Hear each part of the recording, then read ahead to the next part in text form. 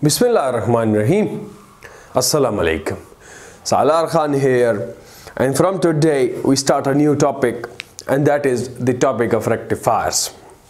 So previously we discussed the diode circuits, different circuit analysis, where I asked you guys to tell me if you want more examples or not, but then obviously I have not seen the comments yet, because that video has not been uploaded yet, because you know they are made a little earlier than they are uploaded. But the thing is that I believe those book examples are more than enough. If you have any queries, you can definitely ask in the comment section. So I finished that topic of diode configurations over there, and today we start a new topic, and that is from now we are moving on into the diode applications, where we start the first and the simplest of all, that is the rectifier circuits.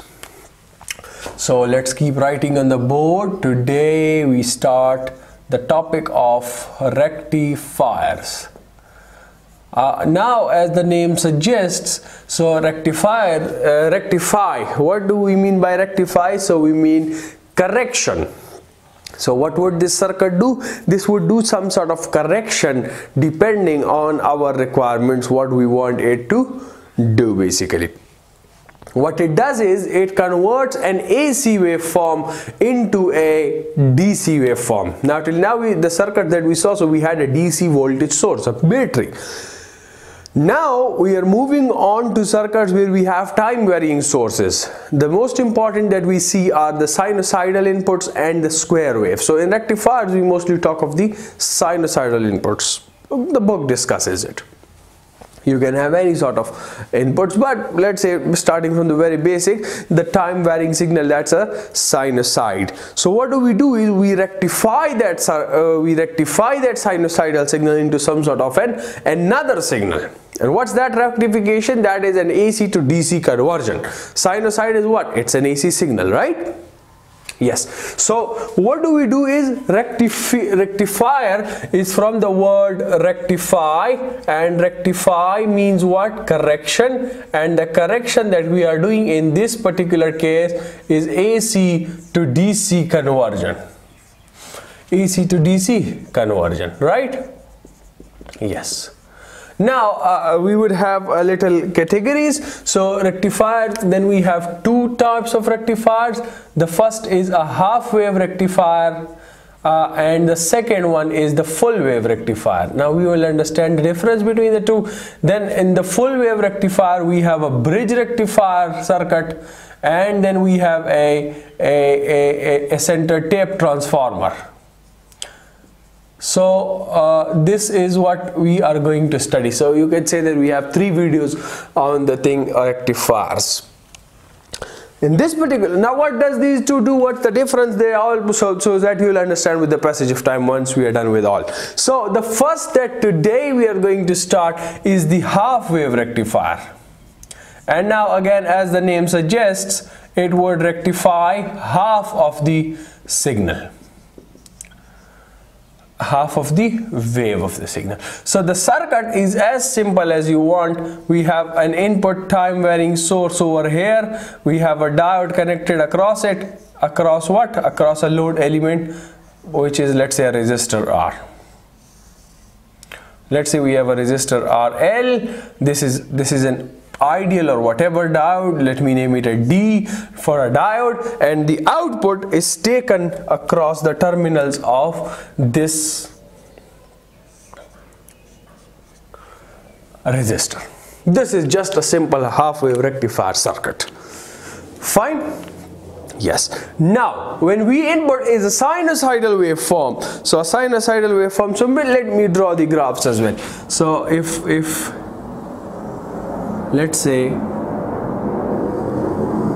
this is my input waveform with respect to t or omega t or whatever. So let me draw the positive half cycle with the red color. Then again, let's extend this a little, and this repeats. Omega t, let's say. and the negative half cycle I will represent with the green color. Draw it properly, please. Draw it properly for yourself in your notebooks.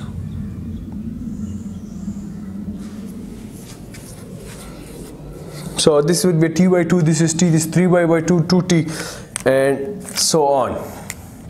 So if this is the t by 2 point, this is the t point. So let's say we are interested till the first half cycle only. So in the first half cycle, what happens is, you would have, this is the positive half cycle incoming, so you would have like this sort of a polarity, right? So if I draw the circuit, what would happen is, you have a positive connected to the p side, a negative connected to the n side. It's making it a forward biased. Let's say this is an ideal diode. We don't have any barrier potential, so a direct p to the positive, direct n to the negative gives you the conduction state. Or let's say we talk about the practical diode as well. Let's say first the ideal diode. So what would happen basically, this is for the positive cycle, the equivalent circuit. So this would become a short circuit, and you have it like this. This is, if let's say the plus minus RL polarity, V output is across it. So what happens? A current flows through it, which would follow the same relation as this one. V input is what? This is the current flowing in the circuit. V input is the sinusoidal. We have maximum value sine of omega t. So the current follows the same relation again. The output current would have the same relation, I am sine of omega t. So V input becomes equal to V output. So in the first case, what do we have is,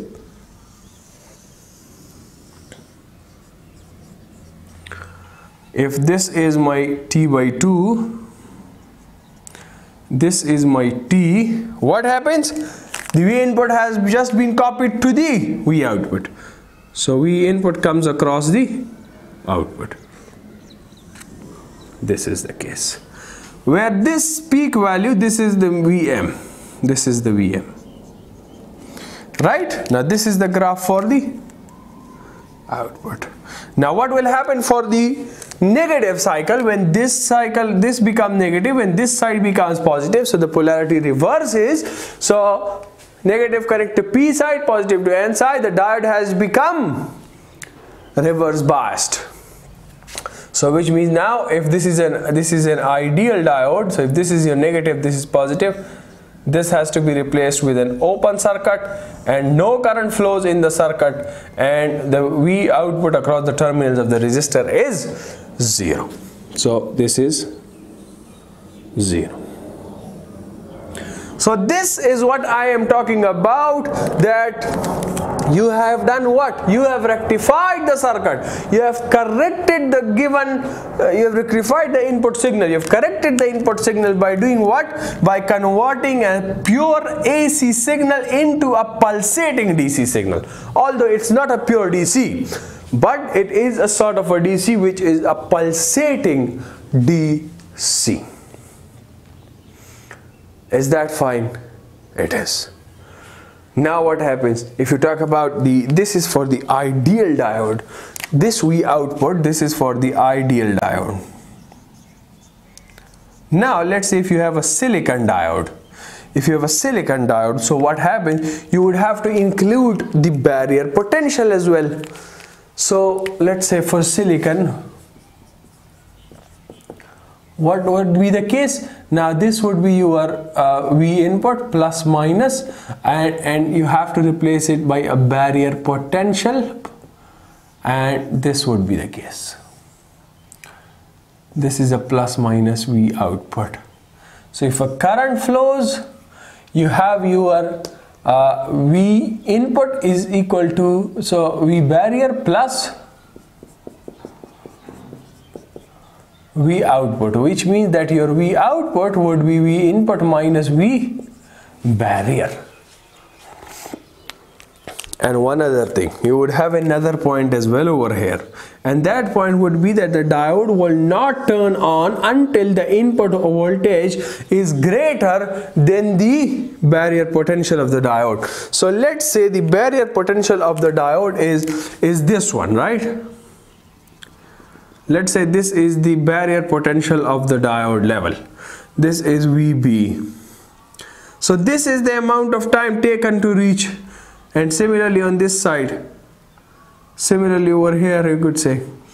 So let me bring this time downward. Let me note this time.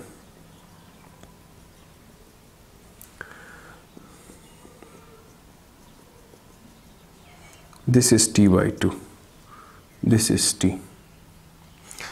So what will happen in this case? The diode will not turn on until the applied potential is greater than the barrier potential of the diode, and that time is this time. So which means that till hit this one also in the forward bias state, this would be 0. Although it's forward biasing the diode, but the potential is not greater than its barrier potential, so it will not conduct. And similarly at this side as well, the barrier potential, applied input voltage is less than the barrier potential. Fine. So if this is T, so let's say this is the point. Over here we have 0. Here we have 0. Is that fine? And similarly this is for the negative cycle. The green color is for the negative cycle. Now the peak would also be Vm minus the barrier potential. The peak would be Vm minus Vb. Similarly, if for the ideal diode this was copying the V input directly, this would not be now Vi, this would be Vi minus Vb. This is for a practical diode. For practical diode, which has a barrier potential, and the open circuit would be 0, the output voltage again anyways. And similarly you can have the voltage across the diode as well. So voltage across the diode would be 0 in the forward bias state. In the ideal case it would be equal to the V input in the reverse bias state. So you can draw the graph for yourself, and I believe this is just a simple topic of the half wave rectifier. But let's say one thing that we have is the average output voltage. The average output voltage. So let's say we just write the relation. The average output voltage. So these are some important terms, so I would just name it as a V average. So what is it doing basically? So my output voltage, V output, is Vm sine of omega t when from 0 to pi, right? From 0 to 180 degrees, yes, at 90 it's maximum. And similarly V naught is equal to 0 from pi to 2 pi, or you could write it in terms of T and T by 2 as well. So the average voltage would be what? V average. This would be equal to the integration 0 to 2 pi, and also you have outside you have 1 over 2 pi V naught, and this is integrated with respect to omega t. So what would you have? You have a 1 over 2 pi. Now I'm very weak in these integrations, okay? So you have a 0 to 2 pi, you have Vm sine of omega t with respect to omega t, and then plus 0 to pi, and then pi to 2 pi, a 0 with respect to omega t. So this comes out to be 0, this I know. And then sine has an integration of minus of cos, right? So Vm is first of all a constant, this would come outside. So you have a V average is equal to Vm upon 2 pi, and then the integration of sine is minus of cos omega t. and the limits are pi and 0. So cos of pi is -1. Yes? Yes, so you have a Vm upon 2 pi. So you have a cos of pi is -1, so you have a minus of -1, and then you have a minus times what, cos of 0 is 1. So I made a mistake. And what's the mistake? This minus sign. So this minus sign has to be, let's say this minus sign is kept outside with this one. So you have a -1 becomes a -2, negative, this cancels out and this cancels out. So my V average comes out to be Vm by pi, or which is 0.318 times Vm. So this was an important formula that the book has written.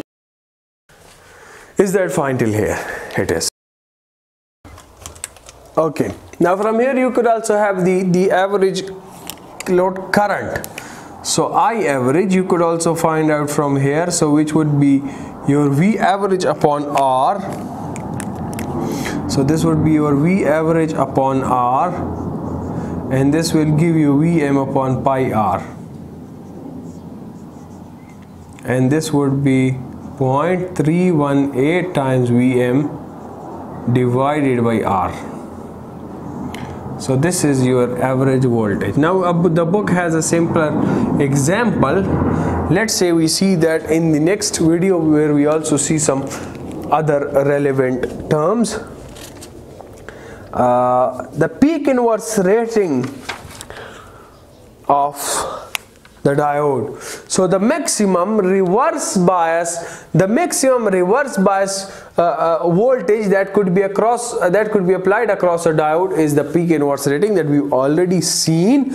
Today you have the chance to see it practically.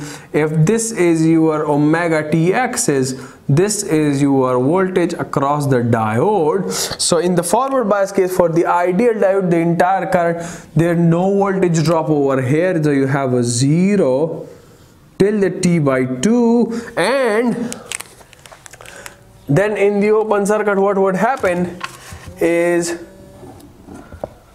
so let me take this call, please, or let it go. Anyways, so in the negative cycle, what would happen? The entire input voltage would occur across the diode, right? So you would have this is equal to